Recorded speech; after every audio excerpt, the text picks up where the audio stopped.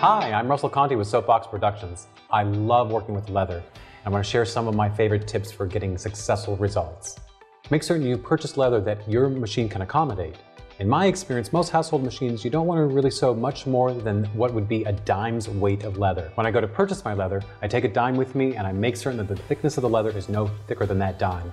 That's going to serve me pretty well as a gauge for most weights of leather that I'm going to use on my sewing machine. When you purchase leather, you're buying it by the hide. You're buying a half hide or a full hide, so make certain when you look at it, you open it up to verify that there are no flaws on that leather that you can't otherwise accommodate in your project. When you're looking at leather as well, there's more stretch in leather from side to side than from head to tail.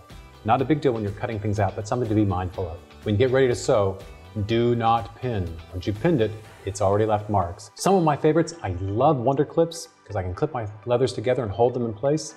If you're having difficulty with that, another product called Wonder Tape works remarkably well. It's a double-sided sticky tape. When you get ready to sew, make certain you increase your stitch length. Take a sample of the leathers and the number of layers you're going to be working with, and then sew on the machine. We don't want to perforate a lot. We simply want to sew our garment or our project together successfully. We'll want to increase that stitch length. In my experience, it's typically about twice the stitch length that I would use for a normal weight of fabric. When I was making my messenger bag, I increased my stitch length all the way up to 4 millimeters. So check it out for yourself to see what works best. You want to make certain you use an appropriate needle, and you're going to want to test out multiple types of needles.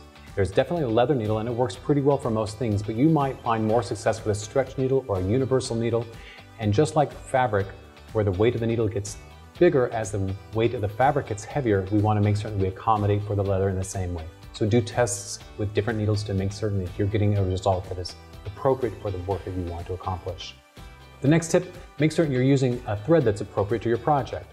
A great quality polyester will serve you really well. Just all-purpose. The heaviest weight you can use on your domestic sewing machine that I have found successful is a size 46, and that's a nylon thread for the most part. Anything heavier than that becomes a little problematic. For more tips and tricks, visit babylock.com. In the meantime, have a great day sewing.